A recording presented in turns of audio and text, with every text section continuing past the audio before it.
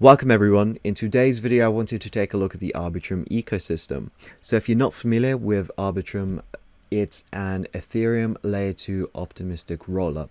So effectively it means that you can do all of your DeFi, so doing swaps, yield farming, that sort of thing, but with Ethereum level security, as well as paying, like a tenth of the gas fees that you would regularly pay on Ethereum mainnet. So just taking a look here at l2fees.com, we can see that the fees for using Arbitrum are far cheaper. So 32 cents to send ETH and 45 cents to swap tokens versus the cost that you see here on Ethereum. So it is way cheaper to start transacting on Arbitrum versus Ethereum. And I think it makes sense to start moving assets over to Ethereum layer 2s because whilst Ethereum might be cheap to transact on right now, is going to get a lot more expensive in the future, to the point where it won't be worth it to you to actually send your smaller amounts of assets across, because the fees on Ethereum layer 1 are going to be too much. So it makes sense to start transacting with Ethereum layer 2s, getting familiar with them right now, and potentially you might get an airdrop in the future because Optimism and Arbitrum, they don't have tokens, neither does ZK Sync, and it's likely that they will airdrop tokens to people in the future, although I'm not going to guarantee that for now. But I'm going to leave links in the description down below to all of the websites I take a look at.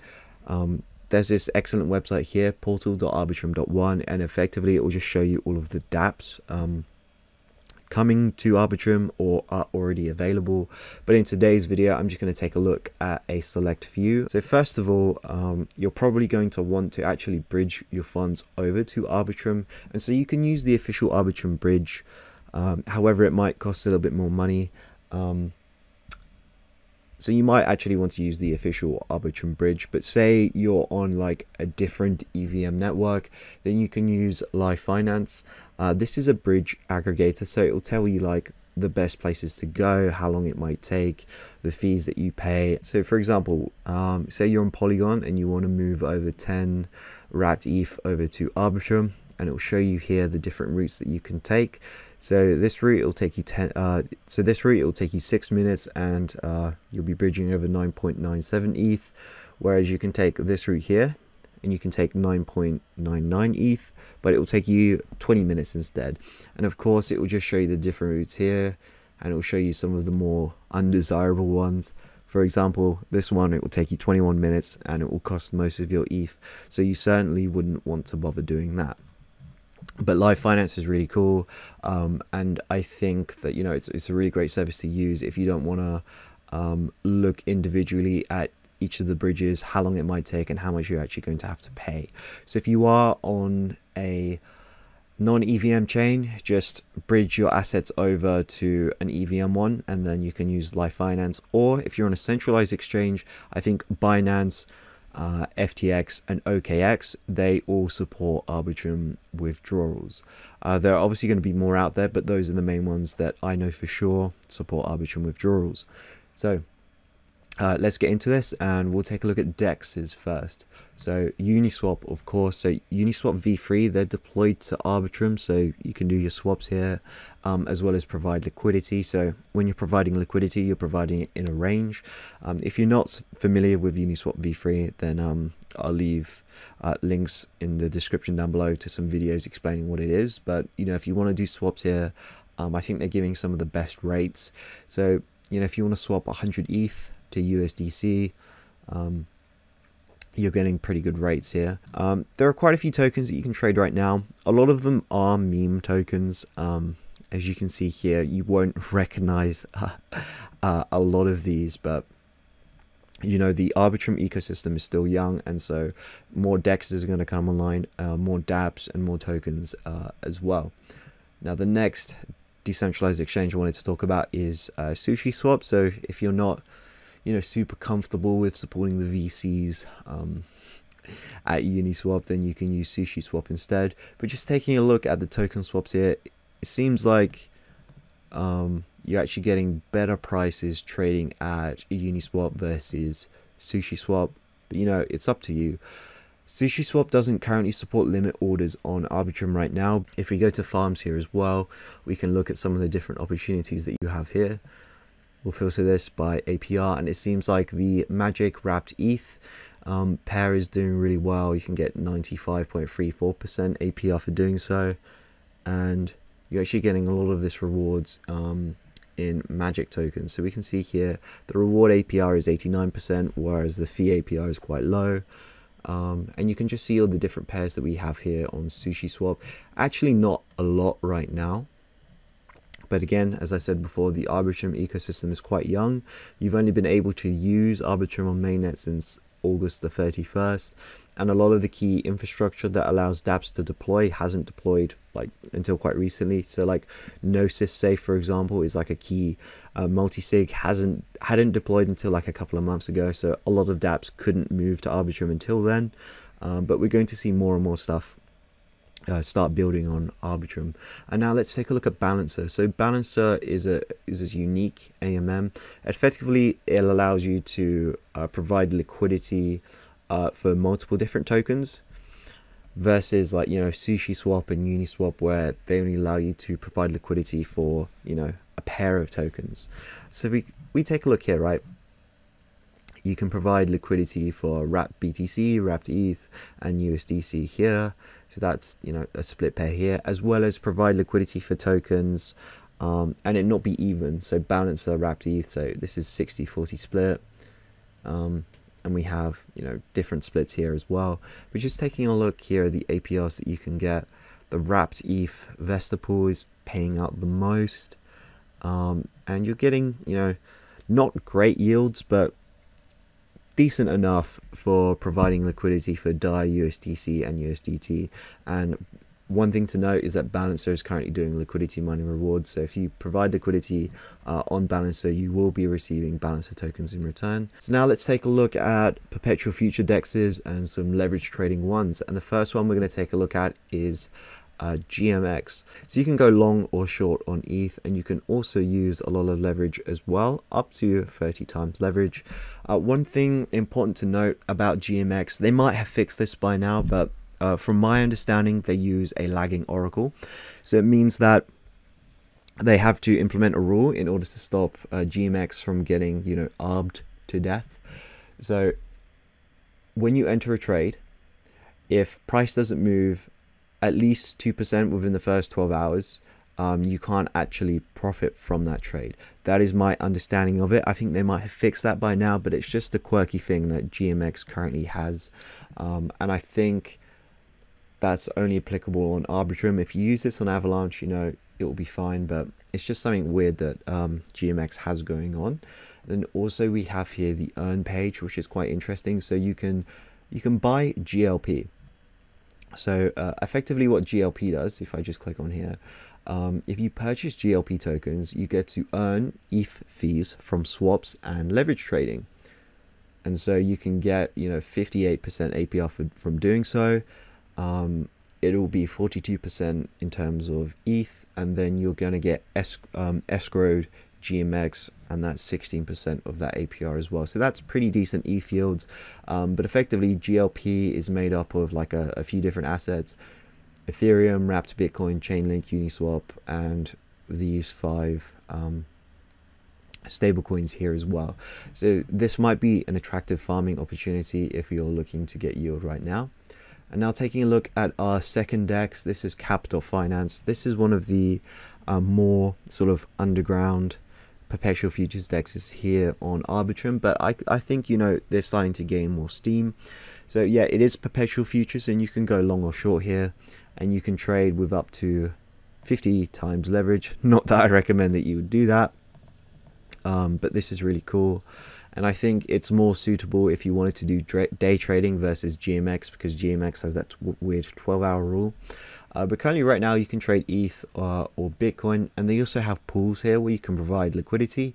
So if you put ETH into this pool, they're currently projecting a 100% plus APY for ETH that you put in here, and this pool pays traders profits and receives their losses. So if you want to bet against, you know, the average trader, then it might make sense for you to actually start providing liquidity in this pool. And for USDC, you're getting 100% plus APY here as well. So are really not bad yields, and something to definitely consider. Although I wouldn't consider this risk-free yields, because of course you've got smart contract risk, and obviously you also have the risk that traders actually start making money. So yeah. And now let's take a look at some lending and borrowing marketplaces here on Arbitrum. And the first one we're going to take a look at is 100 Finance. So 100 Finance, it's available on Arbitrum, but a bunch of other different chains is here as well. So from my understanding, it's a compound fork. And so you can deposit assets here and then borrow against them like your typical money market. If you just take a look here, yeah, like Arbitrum ETH, Wrapped Bitcoin, Link, Spell, Dodo, Sushi. These are all the assets that you can deposit and all the assets that you can borrow. And so, it's not a permissionless money market like Rari Capital's Fuse, but it's still cool and very useful. And you see here that the APRs are variable. So on the USDT, you can either get 7.6% APR and up to 18.01% APR.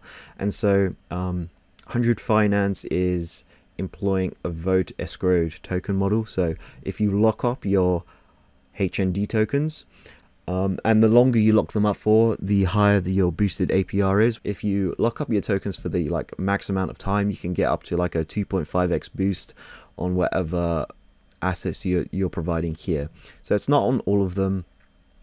It'll only be the ones here that you see a range of APRs that you can get.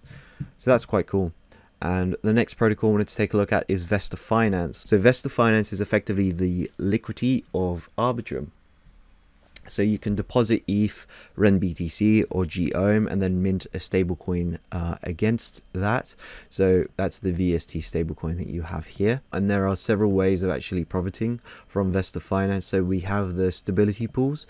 So you can deposit into the ETH, RenBTC, or GOM pool. And so the money that you deposit into these pools are used to liquidate people who are borrowing from Vesta Finance and they've actually become over leveraged. Additionally here, if we go back to staking and then liquidity mining, they've got a liquidity mining program going on right now. So in the Vesta ETH pair, you're getting 70% APR, as well as LPing in the VST Frax pool on Curve Finance. And so on to our next protocol, we're going to take a look at Greenwood Finance. So Greenwood Finance is a borrowing aggregator, so you can choose what assets that you want to deposit and what assets you want to borrow. Say for example, you wanted to deposit 10 ETH and then borrow USDC against it, so 50% of your position. It will tell you the best place to go, and in fact it will do it for you. So for example, if you wanted to do that, the best borrow rates that you're going to currently get is at WePiggy, and at 100 Finance you're going to have to pay 4.72%, whereas WePiggy is giving you 1.74% borrow rate. And of course you can just mess around with this. Say if you wanted to borrow Frax instead, it will probably give you somewhere different. So 100 Finance, you'll get a better borrow rate as well. And in fact, you don't have to go to 100 Finance yourself. You can just press borrow here, and then Greenwood Finance will do the transactions for you. And of course, they're going to start implementing more marketplaces in the future. And so a tool like this is really cool, and I think it should exist on every ecosystem. So Greenwood Finance, I'm a big fan of the concept of it. Now onto our last borrowing and lending marketplace, we have Rari Capital. So Rari Capital have deployed Fuse onto Arbitrum, and Fuse is, I think, one of the most useful products out there in DeFi. So Fuse allows people to create their own money market. So you can have your own assets in a pool, and you can choose what people can borrow against it at different rates and so on and so forth. Fuse right now, they have the verified pool, so these are the Fuse approved ones where they have trusted community members create their own pools. And then you have the unverified pools, so these are more of the more dodgy ones and are prone to exploits as well.